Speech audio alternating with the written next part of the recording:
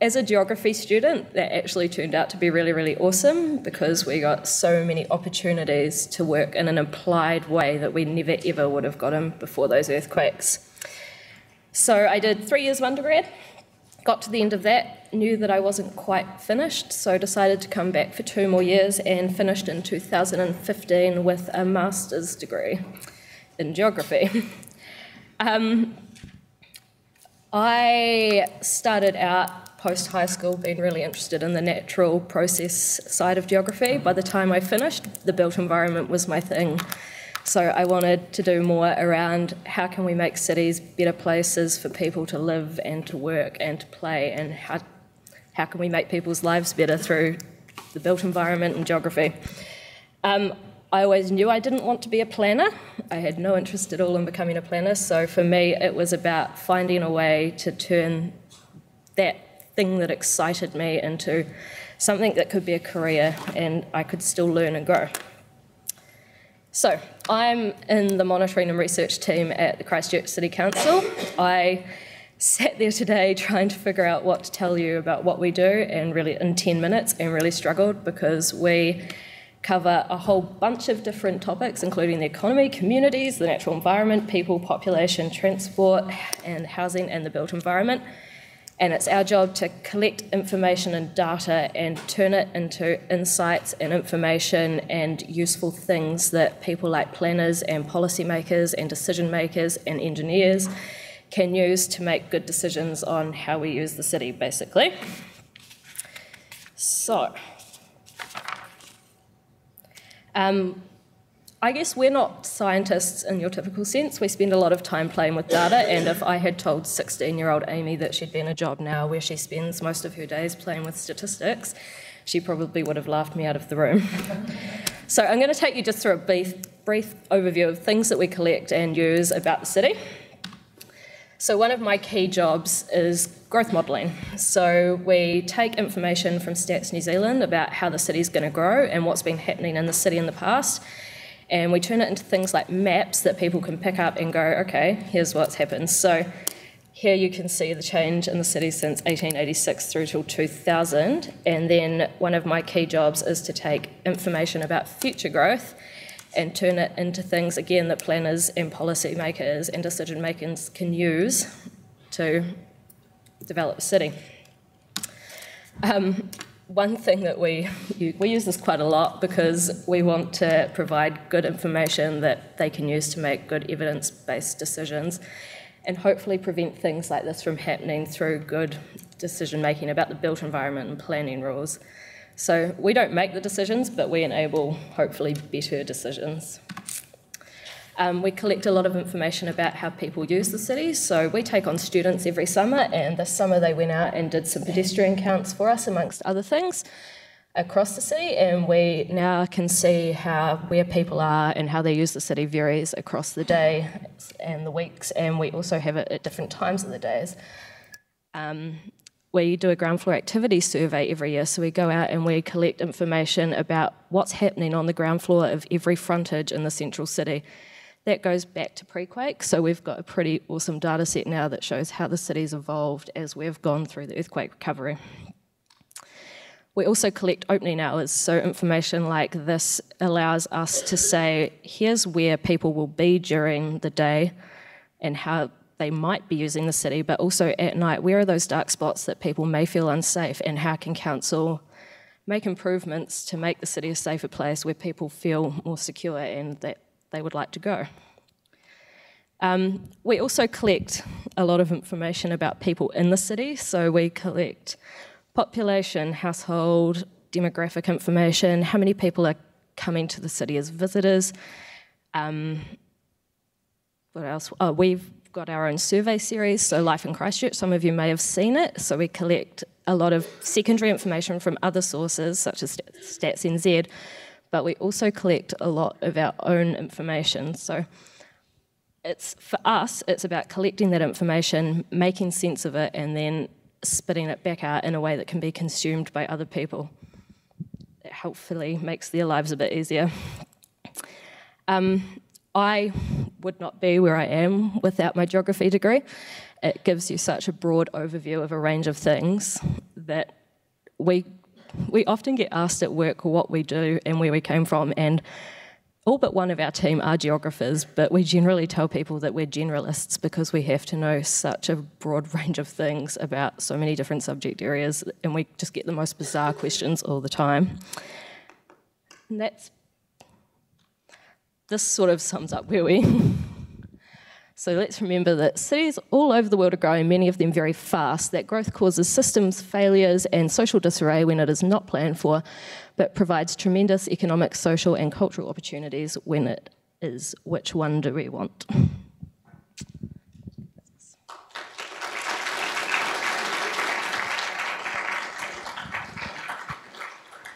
I always remember in my environmental sciences degree, one of my more inspiring professors, he taught about parks. And he said, look, the best way to save wilderness is to make the cities a more pleasant place to live and a more pleasant place to be. And I found that quite confronting at the time, but looking back and looking at sort of what Aimee does and how Aimee makes the world just a little bit better, it does have a roll-on effect in the places that Sophie so loves in the outdoors. So next we have Cam, who is working now in the Department of Psychology here at UC, and he's studying towards a bachelor's in science. You don't have it? No, I don't. I'll just get out of there. Great.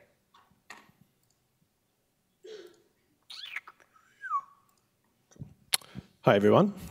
So I'm a bit different than everybody else who has spoken tonight.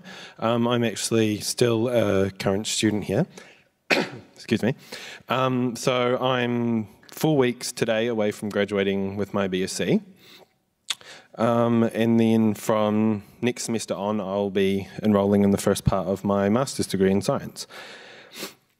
But when I look back 7 years ago, when I finished high school, this isn't where I expected to be, because after I left school, I actually went and trained as a graphic designer and did that for a few years, and then worked in the industry for a few more years. And then I just decided that it was more of a hobby, wasn't for me, and I wanted to change. So I got every book, everything I could get from the university, all degrees, and sat down and went through everything and decided what I wanted to do, which was psych.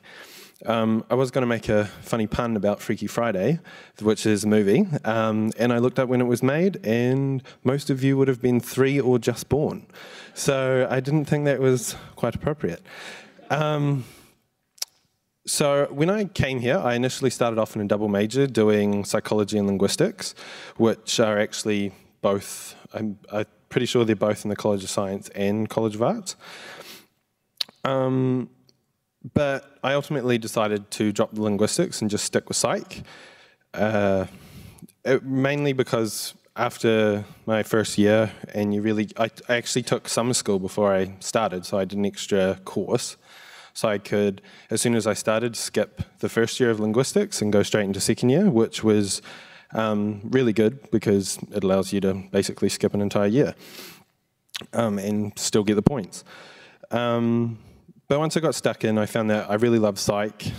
From one class, you're looking at child development. The next class, you're cutting open sheep's brains and learning anatomy. And then the next class, you're learning how to diagnose somebody with a psychiatric disorder. But through my 3 years of my BSc, I've been given a lot of amazing opportunities, which have included becoming a research assistant here in the Department of Psychology. And within that, I've also been lucky enough to be published in some of their work as an undergrad, which doesn't sound that exciting, but it is. It's a pretty big deal. But all the opportunities that I've been given while I've been here have definitely been come down to just getting involved in anything I can. Because when opportunity comes up, if you pass on it, it doesn't come back. This year I've also become the Vice President of UC Psych, which is the on-campus Psych Society. And then because of that and my history with design and marketing industry, I've been appointed to the marketing committee for the department now. So I'm on that with 3 of the office staff and about 6 of the academic staff. And so I help them with student outreach, planning events, keeping first years.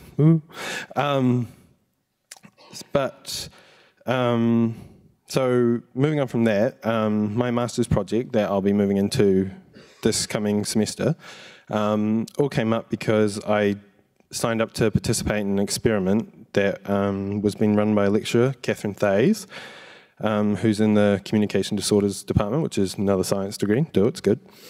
And so it was for an MRI study, so you get to lie on the bed, go in the machine, have a brain scan.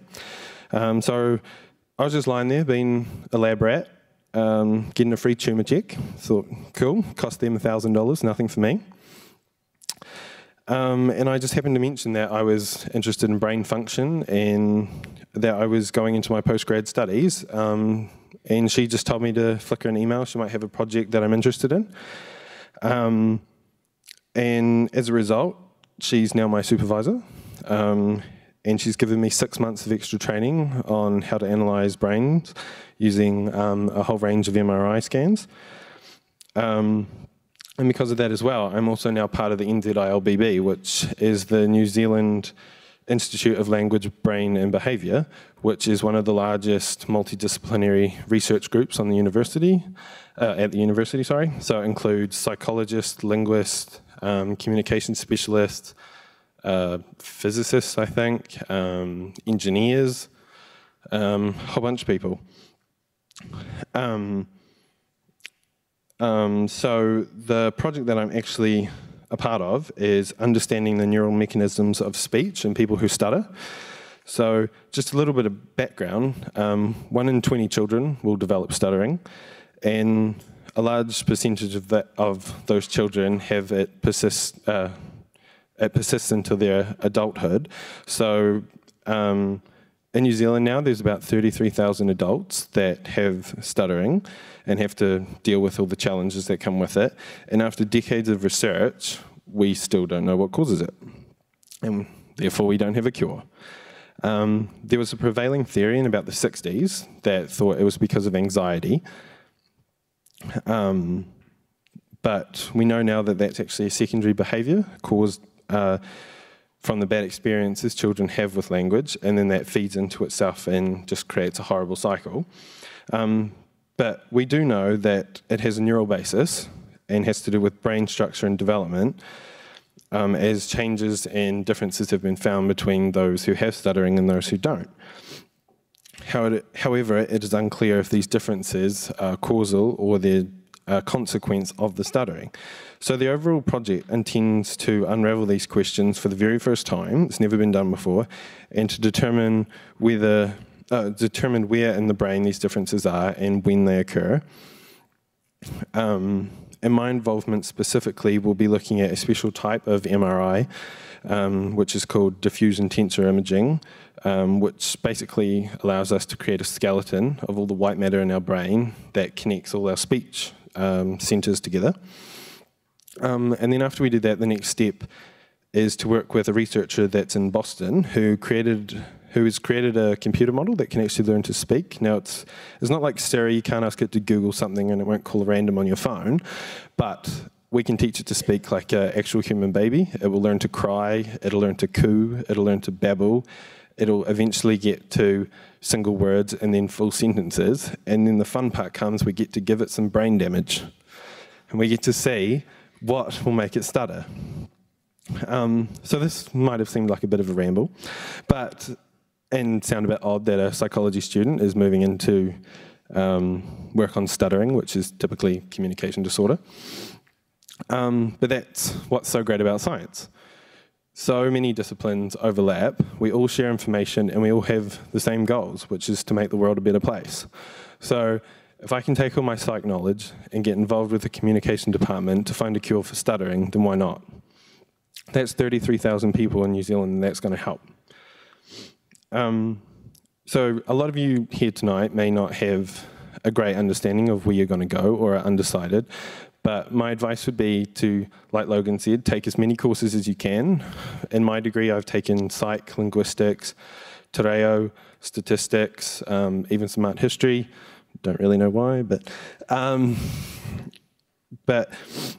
you have so much choice, and once you get here, you definitely learn that everything's not set in stone. If you decide in first year that you want to do chemistry or physics, and then decide, actually, no, I don't, I want to do statistics and math, then all of that still counts towards it. You're not set in stone, and you really can do whatever the hell you want. So it's just up to you, really, to take every opportunity that comes your way and basically find out where your true passion lies, because that's where you'll make the biggest difference. Thanks.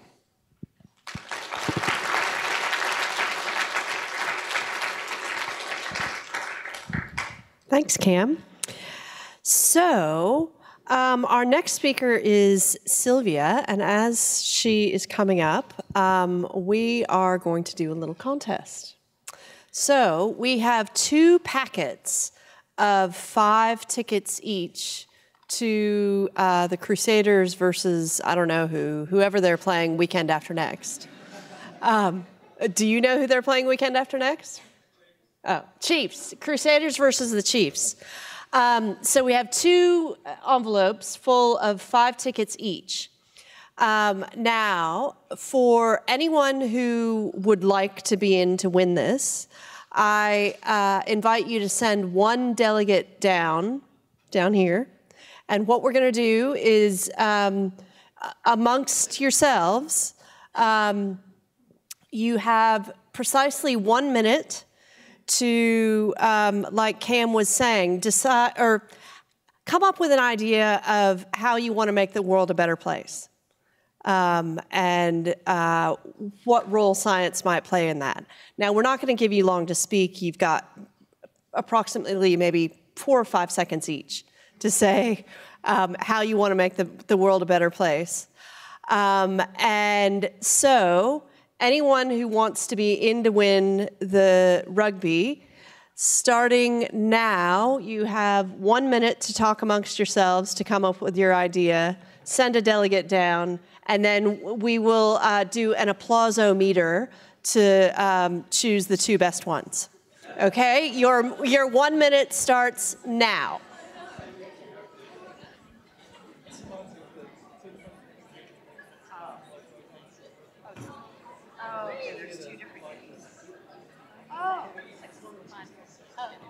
Just to clarify, it's the July 6th, and it's the Crusaders versus the Highlanders.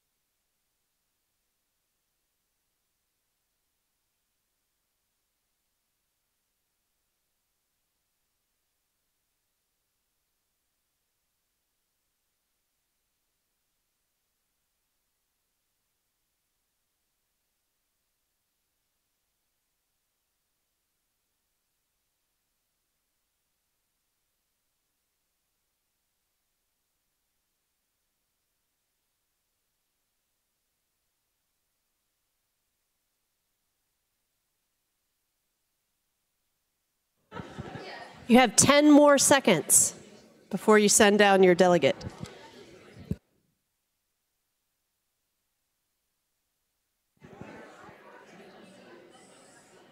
Okay, anyone who wants to be in to win the 5 tickets to the Crusaders versus the Highlanders on July 6th, send down a delegate. Delegates to the floor, please.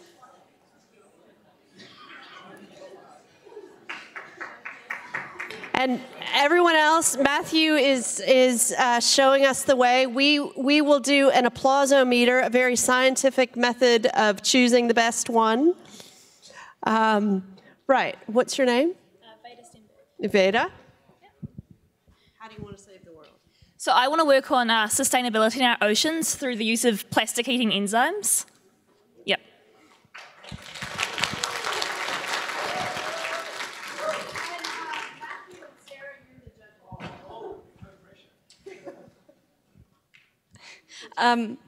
I'm Abby. I want to study medical physics so that I can use nuclear radiation in the hospitals to try and cure cancers and stuff.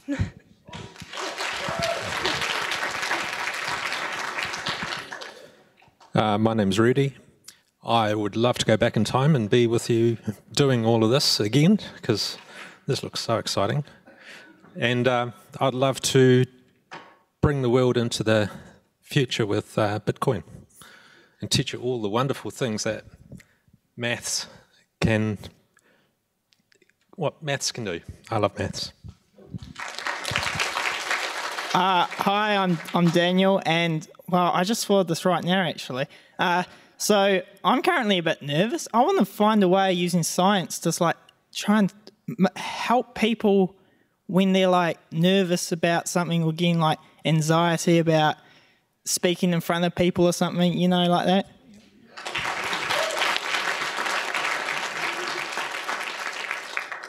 Hi, I'm Josie, and I'd really like to find a way to make energy out of rubbish and clean up the waterways so that we can all have clean water, which is something that we're really running out of at the moment and will be very valuable in the future.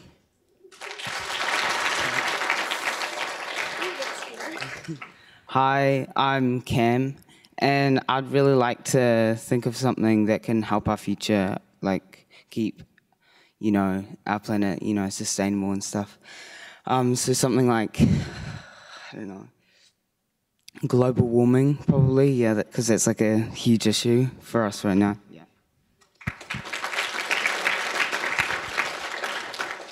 Hi, I'm Sasha. I'm really scared. I think that it's not so much about doing something big and amazing, that if you're happy in what you do and you're like a little bubble over, and then, you know, you're around other people and you spread that love around, that makes the world a better place on its own. You don't have to do something amazing to do something great. Just doing something small can have a big impact, like the butterfly effect.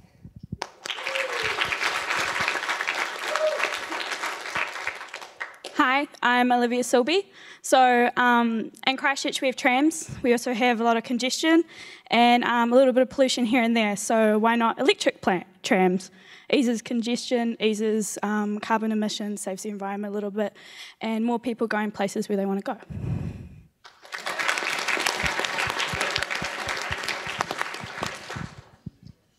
Thank you. Wow. Okay, we will confer.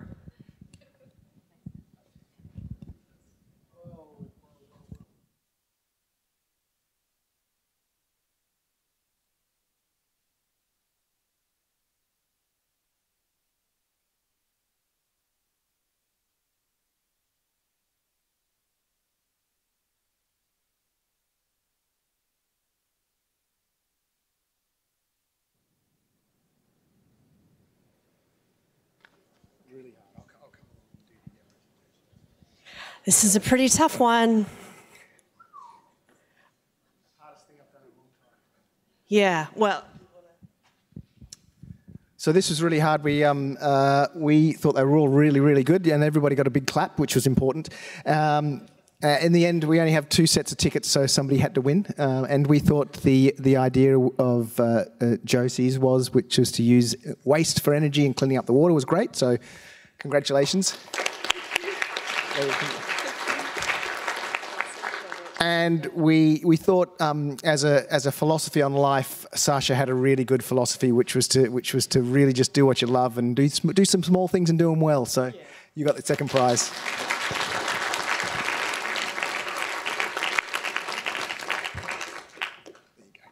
Well done. Thanks to everybody. That was really great. Thank you.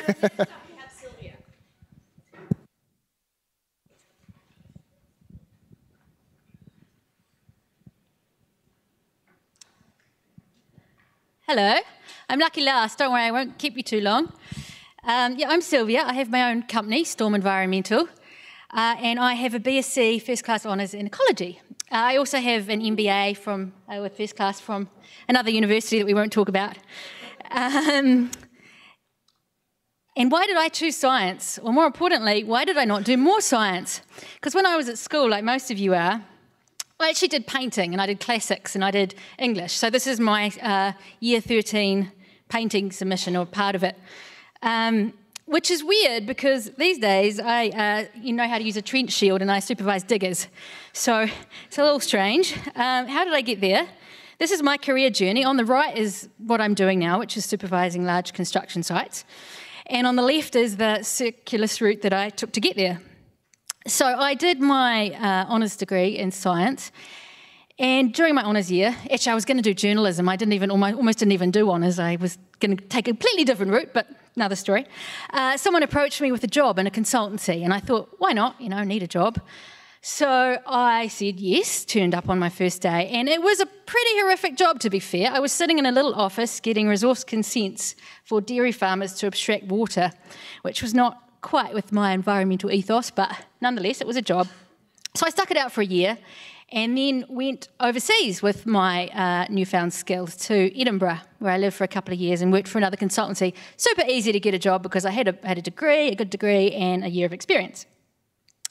Came back to Wellington and got a sweet job at the Ministry of Fisheries on contract for 5 months, where I was reporting on all the fishing in New Zealand waters on behalf of New Zealand to all the international organisations that are involved in that. So that was fun, but it didn't last, and I had to go back to consultancy eventually. So I did that to SKM and Jacobs, where I was a senior environmental scientist, and I did work in Vietnam and the Pacific and all around New Zealand, looking at environmental problems, doing reporting on various environmental issues, which was great. It's actually, I missed out a circle in here. Somewhere in there I started another little company which was making maps on microfiber for mountain biking, which at the time I wouldn't have put on my career journey, but now I realise it was actually really important because it made me see how easy it is to start your own company. So I started Storm Environmental back in 2015 as an environmental consultancy. And I currently work on contract to Christchurch City Council as a program manager. So what does a program manager do? Well, I used to be a project manager, which is when you manage one or more projects. A program manager manages project managers. So I currently have 18 project managers under me, and they manage 92 projects across the city. And we're talking big money here. So this year we're spending 80 million. Next year we're spending, I think, 54 million.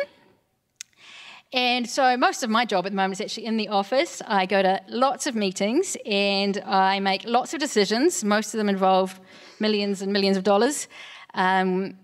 But they're pretty important decisions. And I also put cake on there because it made it sound kind of serious. It's not. We have a lot of fun. And working in an office sometimes sounds like a boring life choice.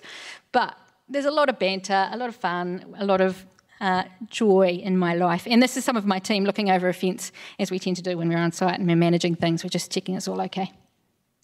How do I make a difference? I think that the position I've managed to get myself into in the 12 years since I've left uni, I'm now making a massive difference. So on the left-hand side there is one of the things we're building. It's out at Wigram. In the background's Ngāpunawa Sports Hub, and in the foreground is a large retention basin that's going to be a wetland that is going to stop people along the Heathcote River from flooding so they don't get flooding through their houses.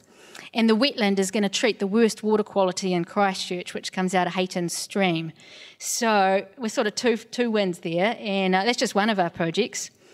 In the middle is a picture of me in the Emergency Operations Centre during one of the flood events last year in July. So that calls for some all-nighters. I didn't do all-nighters at uni, I was a good student, but I do all-nighters in my job when people are flooding and scared, and we go out there and comfort them, and we do all the science to make sure that we know what's flooding when, and where we get asked by Red Cross, where do we send the trucks, where do we send the help, and we have to have that answer like right away. In that moment, you really feel like you're making a massive difference, and certainly the people that you talk to after those occasions tell you that you've made a massive difference. And on the right-hand side is some of the tree planting we do with the community and some of our facilities. So this one's in Linwood, where we've built a 3.5 hectare urban wetland. So there's going to be a forest there, something like Riccarton Bush. It'll obviously take a little while to grow because we only planted it last year, but nonetheless. So it makes a difference. What do I love about my job? It gets better and better. So that job I had out of uni was pretty average, and then the next job was a bit better, and the next job was a bit better, and now I'm actually at a job that's really sweet. But what's really funny is I mentor quite a lot of young people like yourselves, and I have heard this a few times, because you're all told your world changes and you need to do something amazing. It doesn't happen straight away. So people who have been at their job for 4 weeks and they're like, I don't like this, I'm not changing the world. You're like, you haven't worked out how to use the photocopier yet, you know, like start basic, work up. So it takes a while, don't just like expect instantaneous results. And I really loved what was said about little things adding up and making a difference. I think that's so true. But what I specifically like, I've got 3 slides on what I specifically like, is getting to be outside, but not always. So when I was more junior, site visits were compulsory. I did quite a lot of field work. Straight after the earthquakes, I was in charge of the stormwater for the entire city, so I was on site all day, every day. But these days, I only go outside when it's sunny. Oh, it's a nice day. I think I'll go on a site visit. And so this is me on the left, looking at some earthquake damage, and on the right, supervising a digger going up a really, really steep slope, which was a fun day. That was in Littleton. Travel, so obviously with my degree I was able to go to Edinburgh, pretty easily get a job. That's my office mates, and on the left of the top is right down in Land's End, where I was looking at some hydrology for a wind farm. And on the bottom left is a place called Tornagrain up near Inverness, right up the top end of Scotland, where I was looking at a land development there. So I got to go all around the place, and that was pretty fantastic. And sport, I'm a big fan of the older corporate sport and the fact that it's free and fun. So I was just sitting there before, I made a list of some of the sports I have done during my career so far, which is running, biking, netball, indoor soccer, Gaelic football, bug polo, volleyball and touch rugby, all of which are free. So that's totally awesome. I totally recommend getting into consulting.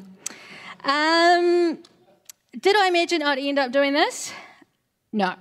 You could no. When I was at high school, they had this computer program that told you what career you should get into, and I like horses, so they thought maybe I could be an equestrian. I don't know. Well, I don't know what they were thinking. It was wrong. That's all I was going to say.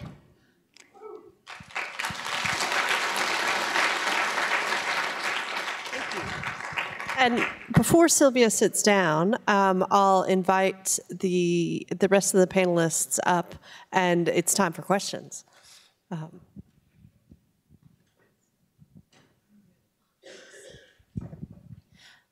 So this is a question for Sylvia.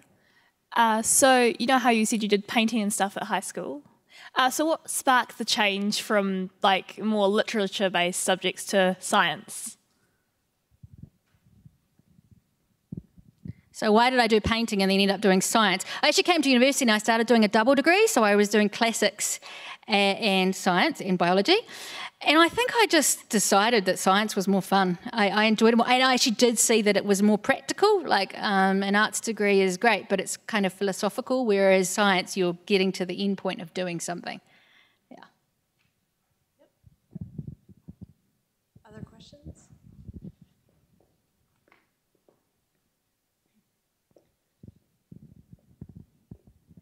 So this is kind of related. What if you haven't studied science at upper high school and then you want to do science at uni? Is that hard?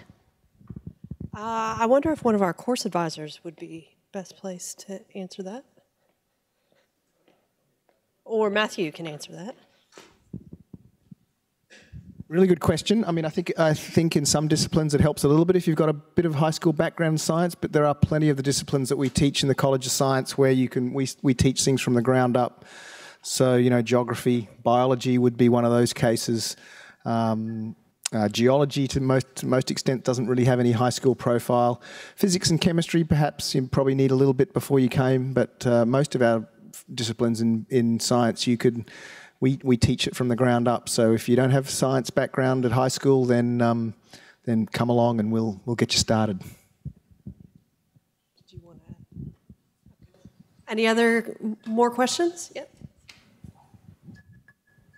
This is a question for the dude with the, I just don't remember your name, first guy with the traffic. Yes, sorry, I don't remember your name. Yeah. So you say you monitor traffic flow and stuff. How does that affect, do you do the new project up near Auckland Way, how they're opening a new road? Are you part of that? Waterview? Oh, yeah, maybe. I'm not sure. There's a new traffic system. Probably Waterview, yeah. Recently in Auckland they did open Waterview Tunnel, I think about 6 months ago, and so there will be a monitoring program that goes on that measures what are the traffic flows in the tunnel. Are they as us modellers predicted they would be? And I have seen some presentations that suggest that they are, although they were quite biased. And they will also measure the travel times as well to see if there are benefits are what we're predicted to be too. So it's kind of interesting because it is so massive. I know myself, having travelled to Auckland and regularly gone from the CBD to the airport in a taxi, that Waterview Tunnel has made a massive difference to the congestion on the routes between the airport and the city. So yeah, it's interesting times. Mention that later, speaking of transport, later in the week, is it tomorrow night or Thursday night? There's Sarah, there's a tech night. Tomorrow night. Tamsin can tell you about that. Well, I know that some of my colleagues in geography are going to be talking about self-driving vehicles and their role in transport, and there will be other stuff there. Oh, there's a tech week night at the Ernest Rutherford building tomorrow night. It's from 5 to 8 p.m. So there's a range of presentations and demonstrations that you can see if you'd like to go to that. Have you got a question?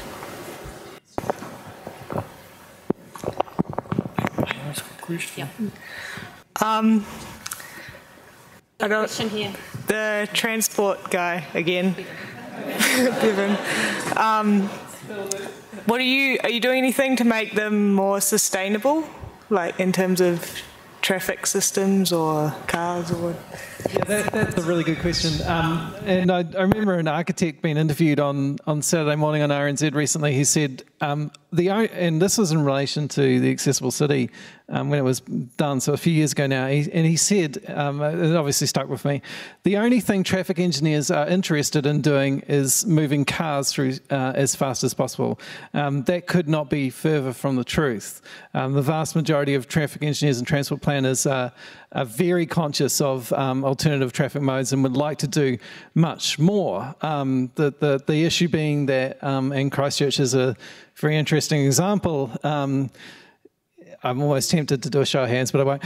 But people love out their cars and they drive around in their cars, and they are all single occupancy cars. So we do have to continue to cater for people who will drive their cars whilst encouraging people to get out of their cars onto bikes, into buses as best we can. And that means a gradual change over time, unfortunately. The cycleways in Christchurch are kicking that off, and I'm looking at Aimee.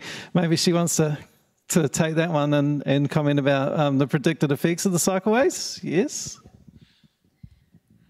So we actually do a transport survey once a year at work through the Life in Christchurch series, and one of the questions we ask is how are people travelling to work, to education, to school, to social activities, and we're seeing slowly but surely a growing increase in the number of people who are choosing to cycle and take the bus. So I think there's a big perception issue out there that there's not people using them, but in reality, the monitoring and the information that we're collecting are starting to tell a different story.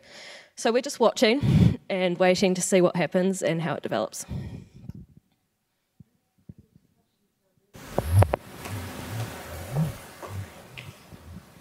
Got a question here? Hi, geology person. Yes.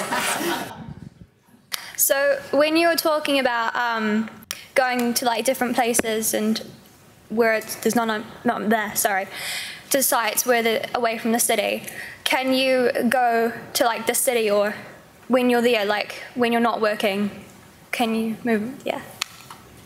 Sometimes there's a joke that goes around in geology that you stay in the best places and the worst places. So sometimes, yeah, you do stay in a central area, which could be a city. I've worked in Sydney quite a lot and lived in the city there working on large tunnelling projects. But there's also been cases like, for example, when I was working in West Africa where there just aren't the facilities to put you up anywhere remotely close to what we would be used to in the Western world. And so you might end up spending quite a bit of time in a tent or a shack or a portacom. But that's what makes it fun. No, you don't get to choose. I mean, well, you do get to choose whether you participate in the project or not. Hi, this is for anyone really, but if by the time you get to uni, you don't know what science you want to study, but you know you want to study a science, how would you go about finding out which one fits you best? Oh, well, I could probably answer that as well, because that's exactly what I did. I took a Find Myself semester where I just took everything that interested me, and it might seem like a long period of time to spend 6 months or a year trying to work that out and you're paying for it, but somebody said it's worth, all of those will input into the greater picture of what you understand, and then you can actually go into choosing what you want to do with a little bit more of an idea. And these guys can help you. And I might add that now you're not paying for that Find Yourself year. You're not. Oh, you guys are lucky. Were there any other comments? I think the key thing is to not panic. You're going to get asked so many times, what do you want to do when you leave school? What do you want to do when you finish uni? And you don't have to have all the answers. It's about taking that time, like Sophie said, to actually find out what does interest you and what you want to spend your time doing. Now, with the first year free, you could, the parents in the room might not like this, but you could spend your first year finding yourself and then you do your degree. Or, so ideally all of you will have a member of our liaison team come to your high schools, probably between August and October in your last year at school. Take the advantage to go to them and talk to them about what you would like to put in your degree. When you put your enrolment in to come to Canterbury, we regard it as a placeholder. Effectively, you're saying, I'm intending to come. When you come in your first couple of weeks, you're going to be bamboozled with information, new sites, new experiences, new ways of learning. But within that 2 weeks, you can change any of your courses without financial penalty, even with fees free, okay? And we encourage people, if your friend comes to you and says, go to Antarctic studies, go and sit in on a couple of lectures. It might be something you've never considered, but it could be something you really enjoy. So one of the things is taking that time in that first 2 weeks of each semester to try different things that people might say they're really enjoying, and then you can change your enrolment and there's no effect on anything, okay? So one of the things is just check up on the fees free, because there are specific qualifications around it, okay? So spending a year finding yourself sounds like an awesome time. I went overseas and did it and Chernobyl blew up, which wasn't ideal, but it's probably cheaper to not do it at university right now. It wasn't my fault that Chernobyl blew up. It's just in close proximity. So I think one of the things is, once you're here, listen to people you meet. And if someone says, Anne is an awesome lecturer, go and sit in one of her lectures, because actually, if you have a lecturer who engages you, you will learn better, you will enjoy it. But the key thing is, Bengu and I, basically we can put a degree together from pretty much anything. And so come and see us. If you want to talk about it, if something's not feeling right, come and talk to us and we can give you suggestions, other ways of looking at your major. We know what the degree requires, and we can actually help you make a really cool plan that can probably pack quite a lot more into it than you think. Does that answer anything? Got a question here? This is to the traffic guy. Traffic guy. Are any of your traffic management plans or whatever that you come up with, are they ever like a failure? So not what you're expecting it to happen? Oh man, these are good questions. So the question, I don't know if you all heard it, was any of the traffic management plans, not ones that I personally come up with, are they ever a failure? And yeah, that does happen. And actually one of the things that I get involved in is analysing how good or bad traffic management plans, so roadwork sites, go. And we had one, I suppose I can talk about this, out in Sumner recently where they were, well, it was an interesting job. They had a tree that was old and rotten or something, it's sitting on top of Clifton Cliff, and they had to lift it down piece by piece. They can't just bowl it or let it fall over with a crane. So they parked the crane and they were supposed to do stop-go, you know, the stop-go pedals. But what they actually did was stop. And so that while they were lifting this tree down, they were stopping all the traffic coming out of Sumner, and we had people stuck in Sumner for an hour. And actually saw what we call in the council a customer service request, a CSR, which is basically a complaint. And someone missed a flight because they hadn't allowed for this. So that was an example. And we pulled in the contractor and sort of taught them through, but they were effectively going against what they were actually allowed to do. So yeah, it happens, and that's an interesting question.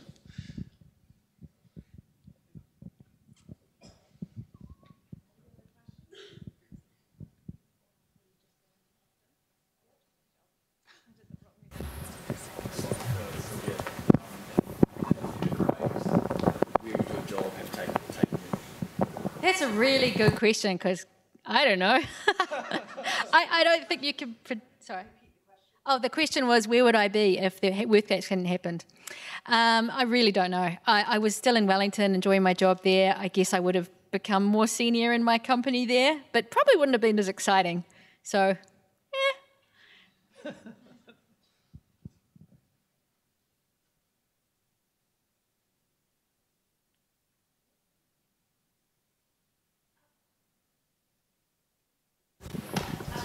So this is a question for all of you. So where do you see yourself like 10, 15 years down the line? Like a job interview. She asked where we'd be in 10 to 15 years. Someone else can answer that first. Oh, younger. Well, for me, I will hopefully be a clinical psychologist, so working in a hospital, likely. But yeah, I still won't finish studying for another 6 years, so still a wee while away, but yeah. For the next 10 to 15 years, I hope to just get involved with a range of interesting projects and just continue to grow my knowledge and enjoy it and have fun, and hopefully mentor and inspire other young people to do the same. I am 3 years out of university, and at this point I can honestly say I don't know, and I'm actually okay with it. I think as long as I'm enjoying what I'm doing and taking opportunities as they come my way, that's all I can do at this point.